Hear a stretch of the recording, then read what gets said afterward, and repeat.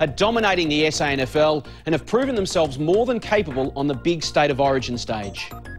Two of them will go on to stellar Hall of Fame careers and be recognised as all-time greats, while the other is, at this point, universally considered to be the most exciting prospect of the three. But his football story will have an altogether different ending. The Peter Motley story. Welcome to Headliners. It's made me more determined than ever to play next year. Carlton, you're in. There's Hudson in the hand.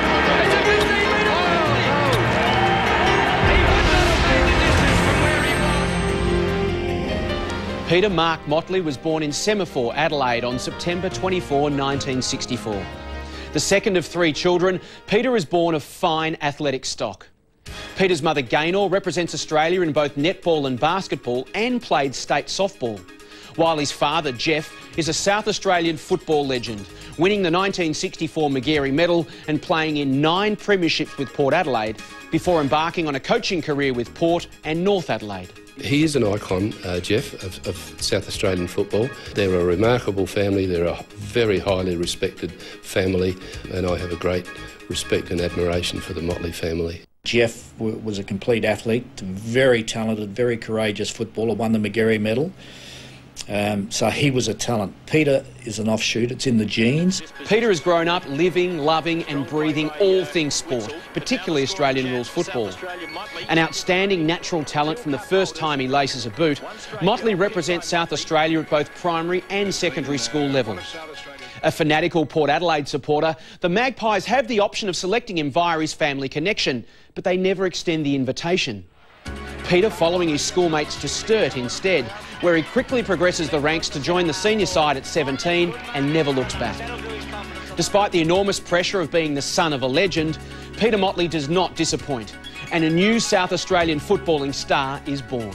Well, he was always a year younger. Braddles and I and blokes like Chris McDermott and Andrew Jarman. When we started playing league football, we knew, being a year younger, we sort of knew about this kid Motley. We knew how good he was in the juniors, and we knew he was coming through. He played for Sturt, I played for Port, other side of the tracks. They were the toffs, so to speak. We weren't. You know, we just sort of knocked around together a fair bit and just became close that way, as you do. And, you know, obviously we played against each other plenty of times. Well, I stood in one day. I don't think Mott's played centre back too often. I was centre forward for Glenelg, and he was a ruck rover. He just played on ball, and he ran all over the ground. Mott's is, you know, perfect for on-ball footy. And I just remember days where, you know, the stats read when he played for Sturt, 30 kicks, 10 handballs, 18 marks, that sort of thing. He's a ruck rover, bouncing around all day. He was a gun footballer, good bloke. Peter Motley was nearly going to be the best that left this state, I think. He was an absolute champion. Play anywhere, play any position on the ground. Smooth as silk, absolutely fearless, scrupulously fair, a gifted player, absolute beauty. And what a great guy. I watched him all the way through, and I had him way up there with the best that this state produced. He did play either 1 or 2 State of Origin matches for South Australia, because at that time I was actually a state selector, and he certainly was not out of his depth. Peter Motley lines up on Geelong superstar Gary Ablett in the 1985 state game and proceeds to tear Victoria's hottest player apart. Motley hauls in 17 marks. Ablett shifted away from Peter, who collects the coveted Foss Williams medal as best of field for the South Australians. Basically, he was a bit like a Malcolm Blight, I thought. You know, he was mobile, and you know, he had a terrific leap, and you know, he was a good kick as well. And you know, he was a brilliant footballer.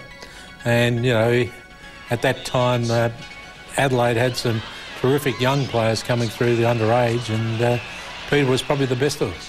Think of James Hird, but Motts was more spectacular than James Hird. I mean, he could do anything on the field. As I said, take hangers everywhere. He took mark of the day twice a week in Adelaide.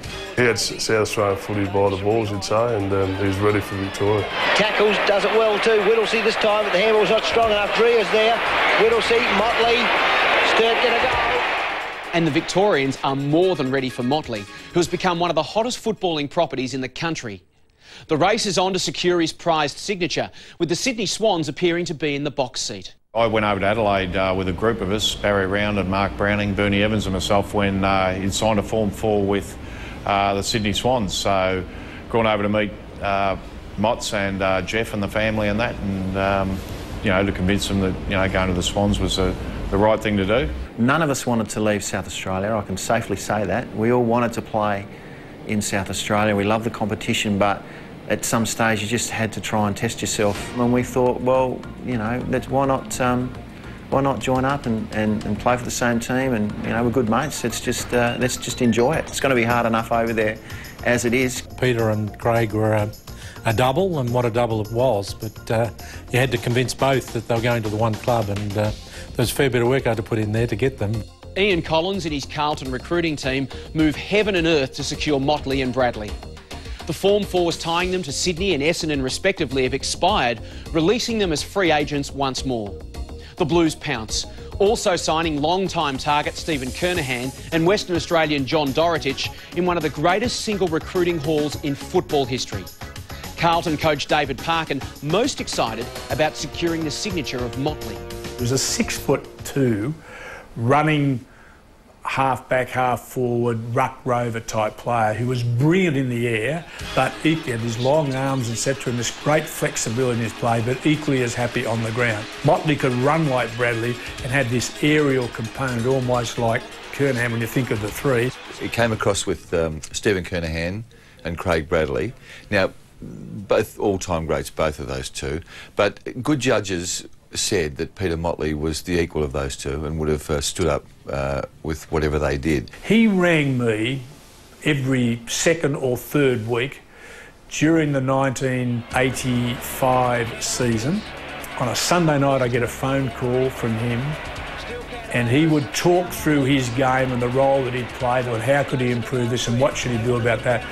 The only single player in my history as a coach who was talking about his development as a player prior to even arriving at the Carlton Footy Club. The greatest disappointment for me, when I think about it now, is that I've not had the opportunity to coach him in that initial period. He was just a wonderful young man. Parkin is replaced as Carlton coach by Robert Walls at the end of the 1985 season, just as Kernahan, Bradley and Motley are preparing to leave home and head for Melbourne to try their luck in the big time. It's just something that I've got to do.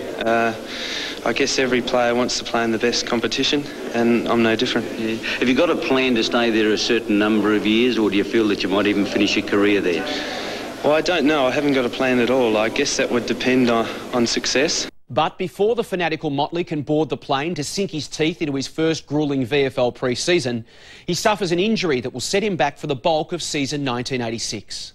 He was having to kick the kick with his mates and he'd buggered up his ankle, did all the ligaments and God knows what. So when we came over and started, he was not on a level playing field. He wasn't right to go. He couldn't do all the pre-season and that just sort of was killing him.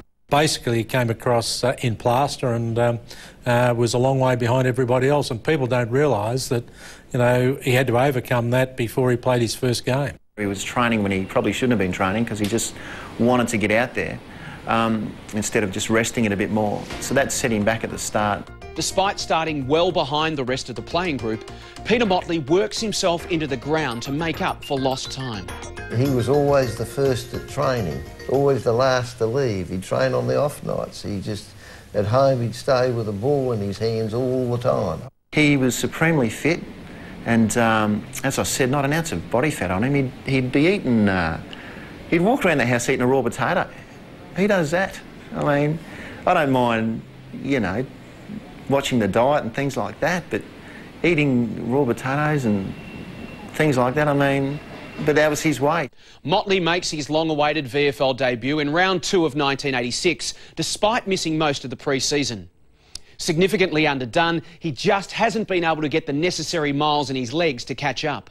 Probably his first half dozen games, he was on and off the ground a bit, and that's something that had never happened to him before. I think that was probably about the time that we settled him on the half-back flank, and from that point on, he just started to blossom as a player.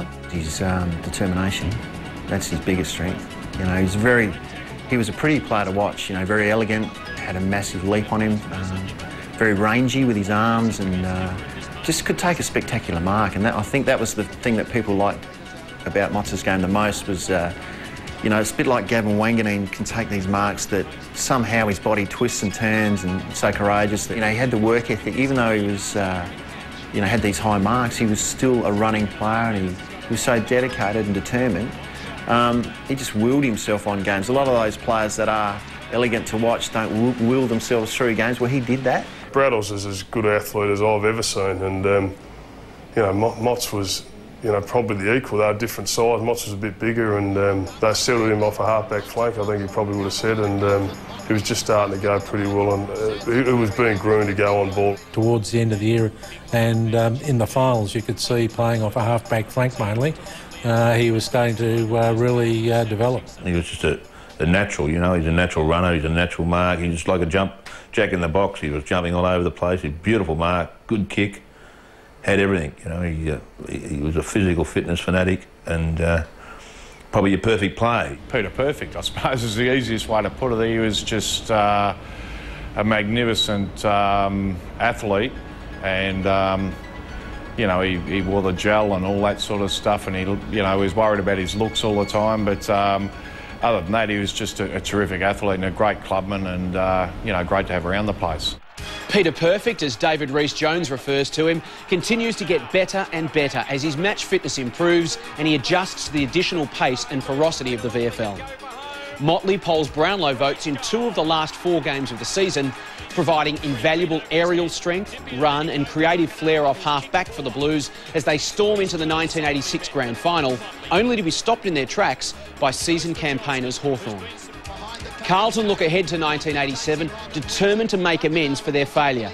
And no one is keener to prove their worth to the football world than Peter Motley, who, at 22 years of age, is longing for the chance to show Victorian fans just how much he's truly capable of. A season that Peter Motley will never forget.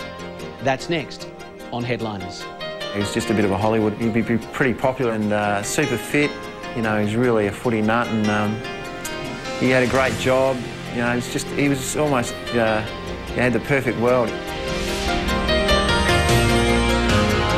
To his first pre-season prevented him from showing Victorian fans his best throughout his debut season of 1986. With the Blues humiliated by Hawthorn on Grand Final day, the entire team enters the 1987 pre-season desperate to make amends. Fitness fanatics Motley and best mate Craig Bradley, as always, out the front of the training group. We're pretty dedicated and have lofty ambitions at that stage. Both very, you know, goal-orientated, so we're sort of pushing each other in some ways. You know, you live with your mate, you want to make sure that you're both doing well and you help each other. Of course, to have Braddles and Motts come along who were non-drinkers, non-smokers, non-anything, except wanting to play football and look after themselves, was probably a bit unique at that time. Everyone would be pretty stuffed, and he'd make a point of jumping up and bouncing around at the front, and, you know, I'm sure he was showing off. I'm sure that... and that's part of being a sportsman, you know. Like, he's just wanted everyone to know, hey, I'm still going here. You know, I'm ready for more. He was sending a message. He will say he wasn't, but no, he wasn't. Why else would you be jumping up, touching leaves? He just wanted us all to know, look, I've got more in the tank, and if we want to go around again, I'm right. Going into his second season, he was ready to just show the footy world how good he was. I can remember we played practice matches that summer of 87, and there was a particular game we played at Maryborough in country Victoria, and we let him loose as a ruck rover, you know, his favourite position. And I reckon he had a point to prove. He said, OK, well, for 12 months you've sort of had the reins on me. Now I'm just going to show you what I can do. He was just, look, as I said, he was ready to take it on. I remember that day at Maryborough, I sat on the bench. I had a groin injury, and I sat on the bench for the first half, and Motts was dominating all over the place. He took 2 or 3 real speckies, and you know, it just looked like he was going to be anything. Certainly coming to the 87 year was showing some very powerful signs. He developed in confidence and understanding of what the game was suddenly to be and all about, and Colo made some statements to me that he felt that Peter was going to be quite exceptional and was heading in the right direction, and if anything, a little bit ahead of target at that point of time. And he was bigger and he was stronger, and he'd had a year of VFL behind him, and he was just sensational. And I just thought, gee, you know, we really have got a player here. And the start of 87, he was playing more in the midfield. Carlton's star-studded lineup starts 1987 strongly, with 4 wins in the opening 6 rounds to be sitting 1 game behind the Swans in second position. Motley has moved into the midfield rotation and is blossoming under the added responsibility and opportunity. So as he climbs into his car to head home after Thursday night's training and team meeting, life could barely be better. Football has been his sole focus for as long as he can remember, and here he is rising quickly through the ranks of one of the greatest teams in the game. He can barely wait to get to Saturday's game against Geelong at Waverley. Maybe he'll even get another shot at Gary Ablett. But fate is about to deal him a blow far more brutal than anything the great Geelong superstar could ever muster. We had a routine where we would train Thursday night, then the senior players, we would have a team dinner at the club, and then after the team dinner we would have the team meeting, and that was just, you know, the normal for us. So we probably wound up, might have been around about 8 o'clock, and you'd then head home. I was quite close with Pete, just the fact that Pete was next to my locker, and you know, obviously there was a lot more conversation than going down to locker 21 where Rattles was. We were just sitting in the change rooms. I remember vividly just sitting on the ground and just discussing, you know, certain things with other players, and you know, we went to the team meeting. Once the team meeting was over and done with, we basically went on our merry way.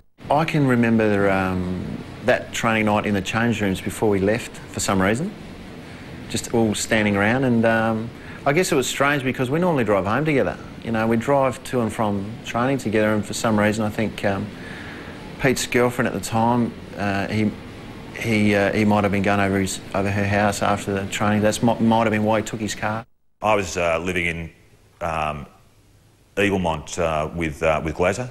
We were sharing a house, and Motts was in another part of Ivanhoe with Braddles, and you know, we were obviously both heading in the same direction, and both sort of came together in general traffic up to the intersection where Smith Street comes into Queens Parade, and we were stopped at the lights. Lights changed to green. Motts took off. I took off as well, probably 2 car lengths behind him. We probably progressed from that intersection about I'm guessing 60 or so metres. We'd just passed the fenced area of the tram zone, and all of a sudden just another car just seemed to appear out of nowhere from my right, and just, you know, collided with an incredible impact into the driver's side of Motts' car. The thing I remember, the car had obviously actually hit the concrete strip, and was actually, you know, it just seemed like, to me at the time, it seemed like it had come out of the sky. It would actually hit Motts' car almost on a 45-degree angle to the ground. The force of that impact knocked Peter's car right out of view, and you know, from memory, it probably knocked it a good 15 metres. It ended up on a grass verge facing the same direction.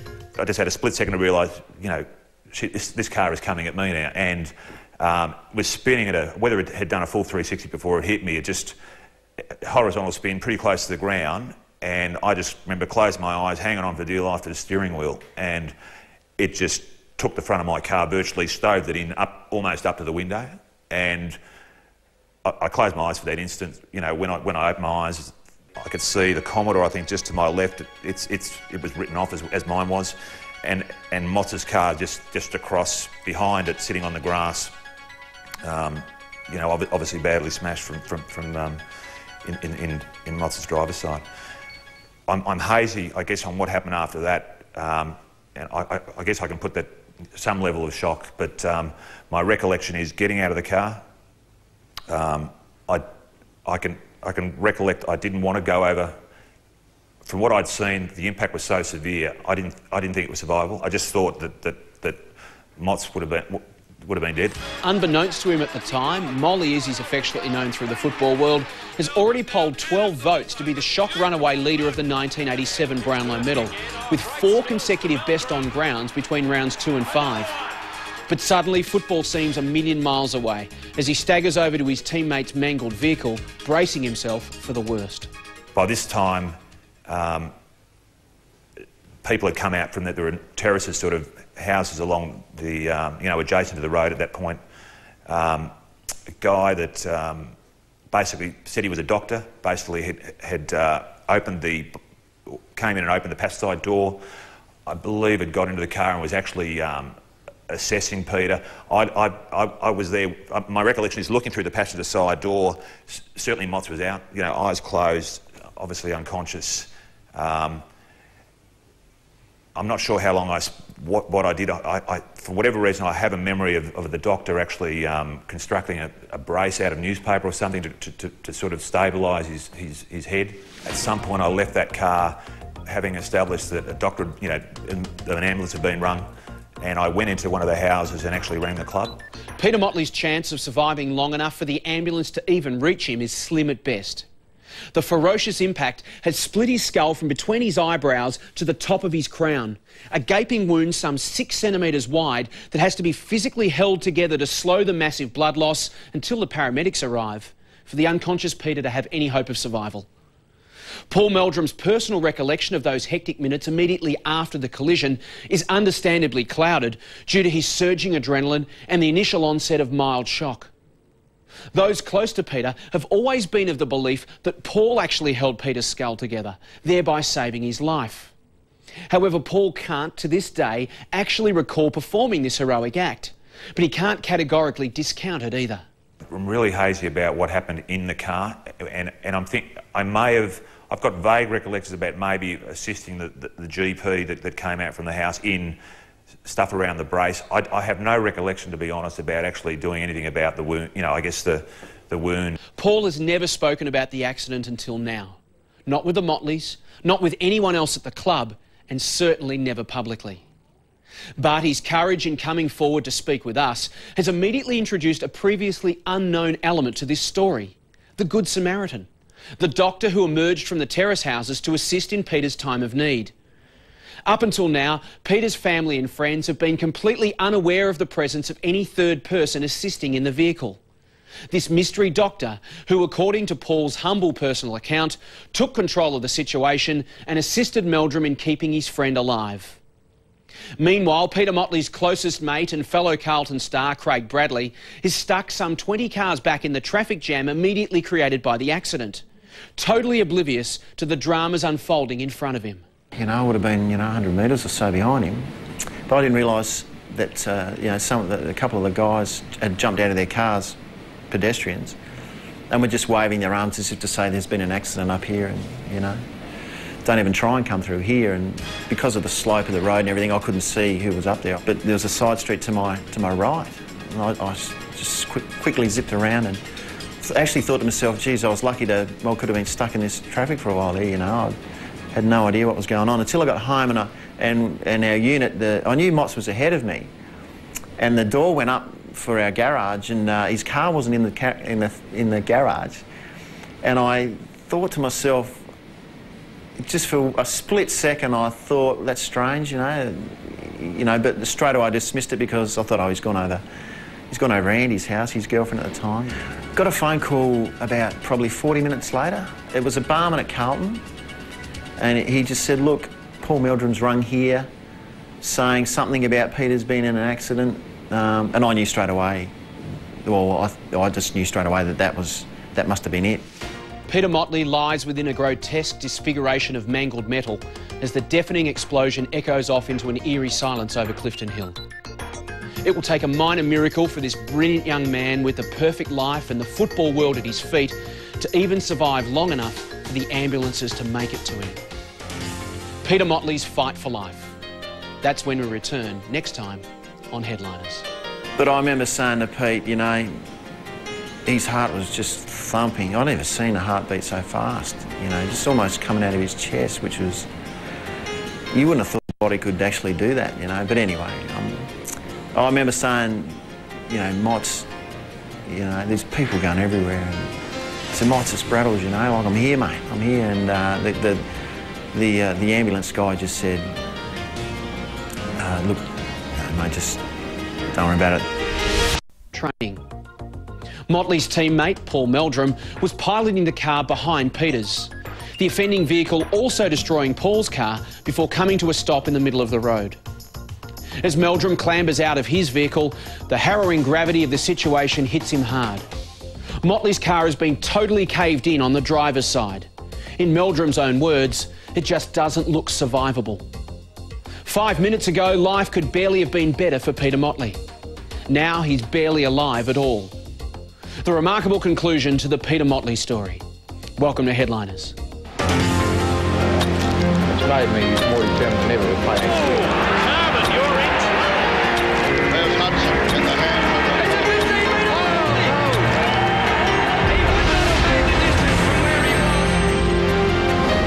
22-year-old Peter Motley has the football world at his feet. A brilliantly gifted, high-marking utility, he is starting to blossom for Carlton in the early stages of 1987 after suffering an injury-interrupted debut the previous season. But the injured ankle that hampered his first pre-season pales into insignificance when compared to the horrific internal and external damage he's just suffered in this devastating collision. Teammate and best friend Craig Bradley has been notified of the accident and races straight. He couldn't get it out. And there was a doctor with him who, I can't recall his name, who then said that he's in a serious accident, he's in intensive care. The phone rang. It was Stephen Goff, football manager at the time at Carlton, and he told me that he'd heard that there'd been an accident involving Peter. And I just thought, yeah, hope he's okay, and, didn't think too much more of it. And then he rang me about 10 minutes later. He said, look, it appears as if he might have a broken leg. And I thought, oh, gee, what a disappointment for Peter and for us. He rang about half an hour later and he told me it was a matter of life and death. And you just, absolute shock. You forget football. Football doesn't matter. Here's a young man fighting for his life. And what a fight it will be. Peter has suffered massive head trauma and internal injuries. Doctors amazed at his fighting spirit and physical strength as he defies overwhelming odds to make it through that first night and into Friday. His parents fly in from Adelaide first thing the next morning as the football world awakes to the stunning news that one of its most popular up-and-coming young stars isn't expected to survive through the weekend. I found out the next morning, actually. I woke up and my mum actually had mentioned that she'd heard on radio, and I think it may have been in the paper that morning, I'm not too sure, but said that, that Pete had been in a car accident. It just seems so sort of surreal almost, that how could this elite athlete and this bloke who was just actually starting to build his reputation in Melbourne suddenly be critically injured? He was so badly hurt and the car so badly damaged himself. The first call was he'd be lucky to see it through, so that's made it. I don't know if anyone's slept for the next week. It was pretty tough, and to get out and play on the weekend was even tougher. The Blues have a game against Geelong at Waverley the very next day. They arrive at the ground with their much-loved teammate Peter Motley in a condition so critical that it's quite conceivable that he may well pass away while the game is actually in progress. I just remember the rooms were so quiet before the game. There's no rah-rah. We were in shock. We had a mate, close to death at that stage, was more likely not to survive. There was just a whole sort of, I guess the atmosphere was just the club was totally stunned. Motts was obviously in a coma at this point, and so it was really just everyone, not a lot being said, but just, I guess everyone was just hoping that he was going to make it through.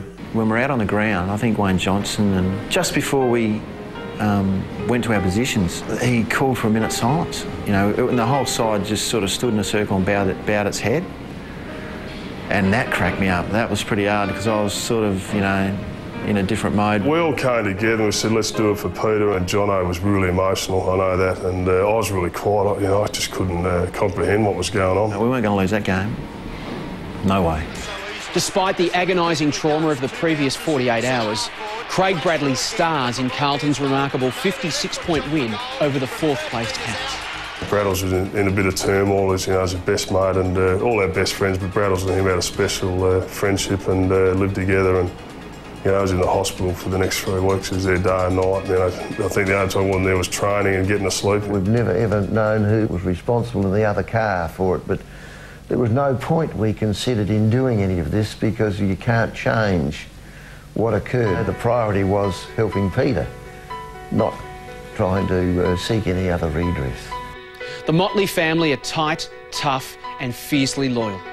They simply refuse to accept the pessimistic predictions regarding Peter's chances of pulling through and set about a coordinated bedside vigil. I know what we were told, but we had one alternative: to give in to what we were told or work on what we could possibly do. We were pretty helpless, but having said that, we did all that we could, and talking to Peter was the key criteria. And I used to go there and sit with him and talk with him and say, I'm here, son, and You're looking strong, we're going to find a way. Pete's unconscious, what do? You know, you want to talk to him, and they say that, you know, it's great to just have your conversations, and because, you know, you never know, they might be able to hear you. Peter loved his fandom comics. He was a member of the fandom club or something. I think he still is. Part of all the process, we just used to read fandom comics. Despite this physically and emotionally taxing ritual, Craig Bradley will go on to poll Brownlow votes in 4 of the next 6 games. A champion inspired by the courage and fight of his best mate, who lies in a coma, hovering between life and death. He would open his eyes, but everything wouldn't register as we understood it. He was not only not able to speak, he was partially deaf on one side, partially blind on another side, but we knew that he was out of back to consciousness then when he responded to a command, and that was probably about 10 days thereabouts. So for that 10 days, was his life in the balance that entire time? Yes, very much so, and he picked up some other serious injuries as well, because his chest and lung was seriously affected by this, and we had to overcome other difficulties besides his brain damage side of the left-hand side of his head. Those times in ICU were difficult times, and I suppose the most difficult when they took him off life support and to see whether he would survive, and you know, there was no guarantee that was going to happen. The most difficult thing about it was, you know, as the weeks went on, because his muscles started to waste, you know, and you could just see him wasting away, and that was really difficult to see that, you know, one of your best mates is just lying there, and, you know, he was just wasting away. You know, it's tough to see him like that, but also great to see him that he was alive. And as I said, you know, you've got to remember when it first happened, those first few days, we were getting prepared. They weren't going to get through it all, so it was great to see him. And he was alert, his eyes were open, and, you know, I think he was acknowledging that we're in the room. Peter Motley is growing stronger by the day. Out of his coma, he still has a long way to go, but with the remarkable support of his family, friends, teammates and medical staff, he will continue to defy the odds and live. After the break, we'll hear from Peter Motley himself as he fights to adapt to his new life. In car accident on May 7, 1987. Now out of his coma, he's surrounded by loved ones determined to nurse him back to health. He must learn to talk again and walk again. Life will never be the same. Every day its own individual battle for a man who seemingly had the perfect life. People can't possibly imagine what it's like. You wake up where you can't speak, you don't know what's happened, you can't recall what's happened, and the entire right-hand side of your body is not functioning. I've always considered Peter as being one of the bravest people I've ever known. To be able to cope with and still remain sane with that, where you can't speak and can't understand why and you can't accept what's gone on, to be so physically fit as he was, and to lose in something like about 10 days 22 kilos, and he had no weight to lose. That was pretty hard stuff. As I had a downer, and Dad had always sorted out and get up on them and get a focus. You've got to get back on the level. It's a total rearrangement of your life. What you were before, you're never ever going to be again. My wife and I stayed at Peter's unit out at Heidelberg. There was a knock on the unit door. There was this man, Bruce Sturt, standing with a small little bouquet of flowers, and just said to me, "I just had to come, Mr. Motts." And we spoke for 2 or 3 minutes only. He said, "I've got to go now," and off he went. But he made the effort to come a long way just to be there. Such was the relationship between he and Peter, which Peter still cherishes to this day. Peter throws himself into his rehabilitation with all the courage and determination that made him the fantastic footballer that he was. He recovers sufficiently to attend a game late in the 1987 season. All eyes on Peter Motley once again as he stars at Princes Park. As we went to go in and sit down, the game had basically started, but the crowd noted that Peter had come in and they had a huge sign that said, "Get well, Motts." the grandstand crowd faced back at the grandstand to Peter and weren't watching the game that was in progress at that point of time. And he was bewildered that that would have happened. And they were just chanting Peter Motley. Yeah, the roof went off. I mean, just cheering for, you know, a minute or 2 minutes or whatever. We knew exactly what it was. It was just great. Everyone was there. It was an emotional time to see him up and away, you know, with the horrific injuries.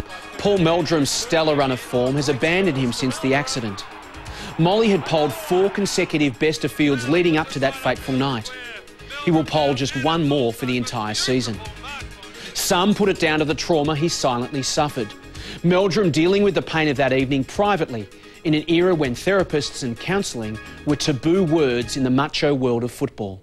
Certainly my form dropped away quite drastically pretty soon after that, but I've always put that down to just a coincidence, just a coincidence. I was started to struggle with a groin strain, and the rest I just put down to form. I think my form just, for whatever reason, fell away, and you know, I spent a couple of weeks in reserves. I suppose at that time we didn't think there was any effect on Paul because he hadn't been involved in the accident, but you know, there's no doubt that that did take a lot out of him, because mentally I think it probably unsettled him for the rest of the year, but we probably should have got him some counselling that time. Would you do it differently now?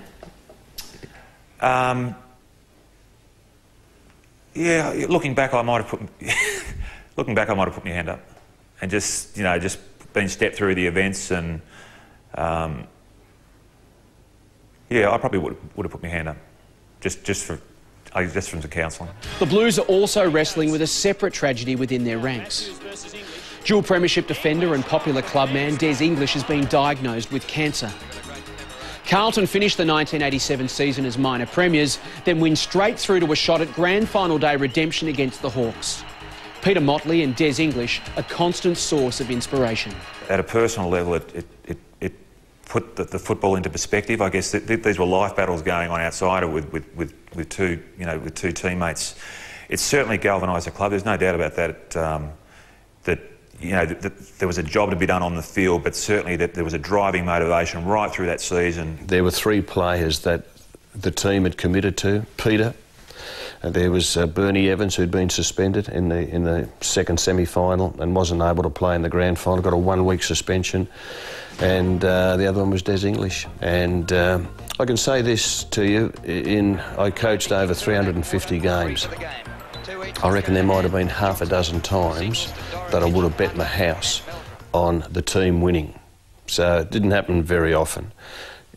Going into that grand final, the resolve of the Carlton players was such, I knew we wouldn't lose. They were a big part of it, Desi and Motts, and you know, I don't think you keep bringing it up every minute of the day, but it's certainly a focus, you know, especially come finals time. Not a word was said, but you didn't have to say a word. They were our 3 mates who couldn't be there and were doing it really hard, and we were not going to let them down. It wouldn't have mattered what Rob said that day. It wouldn't have mattered at all where he put us, what positions.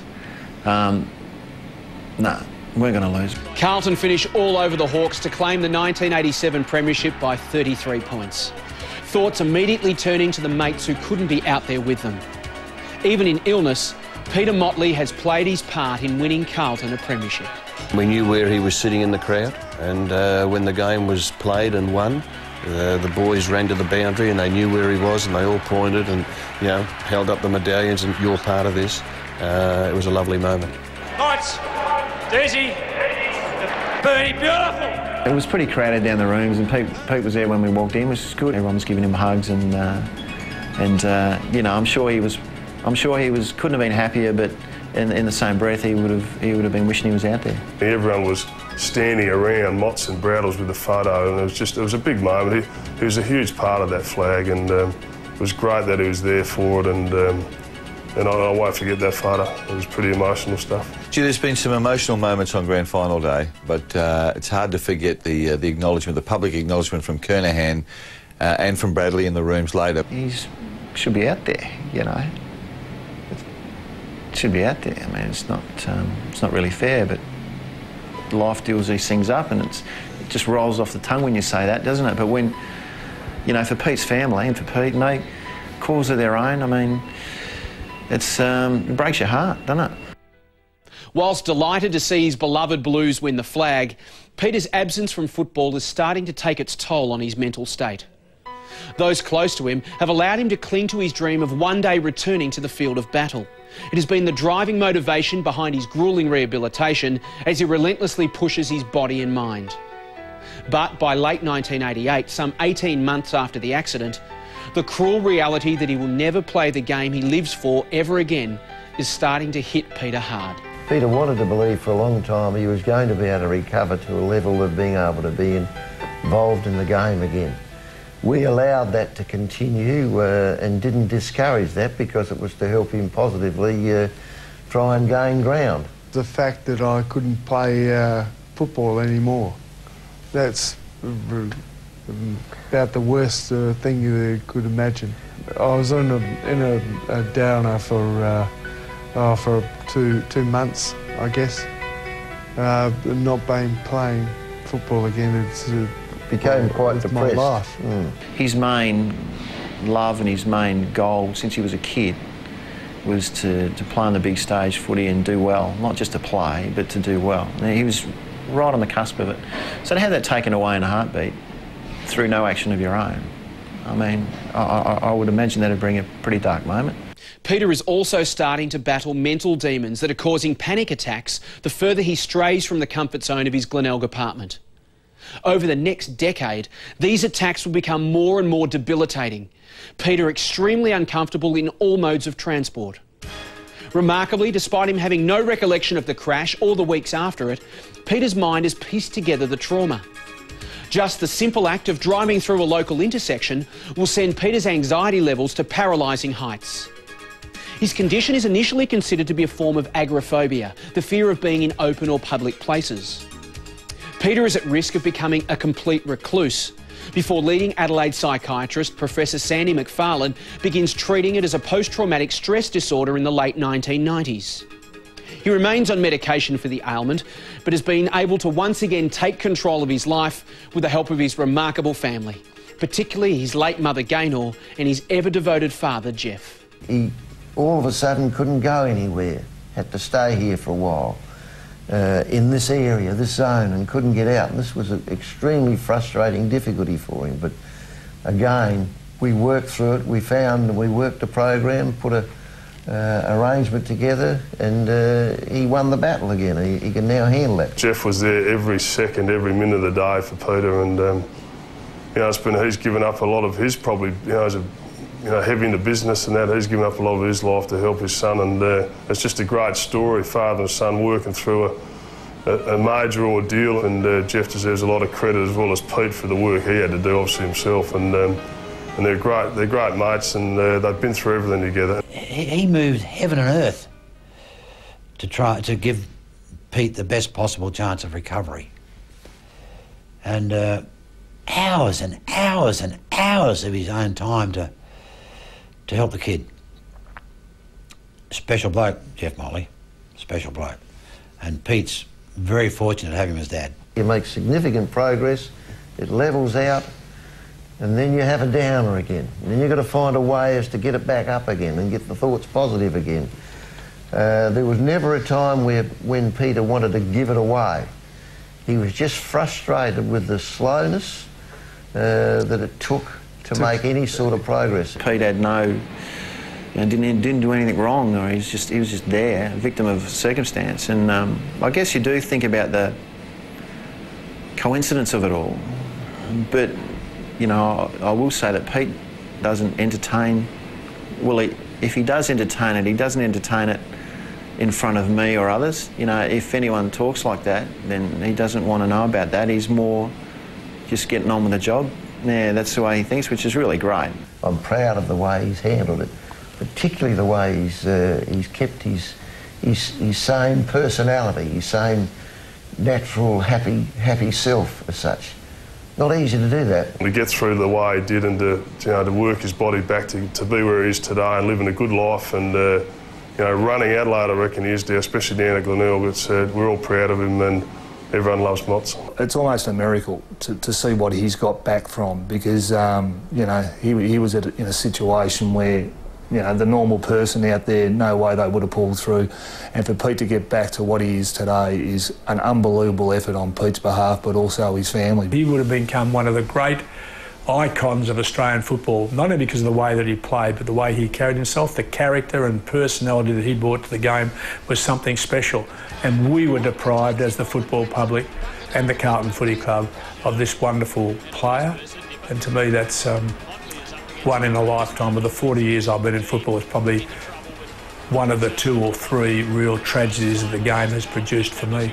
We often talk about tragedies in sport and overuse the word because, you know, we know what a real tragedy is. But I think in a sporting context, the loss of Peter Motley's football career was a genuine tragedy. Wilma Rudolph, the US sprinter who overcame crippling polio to become a triple Olympic gold medalist, once said that if you can pick up after a crushing defeat and go on to win again, you are going to be a champion someday. No matter which way you define it, Peter Motley is a champion. A champion footballer, a champion son, a champion mate, and maybe most of all, a champion man.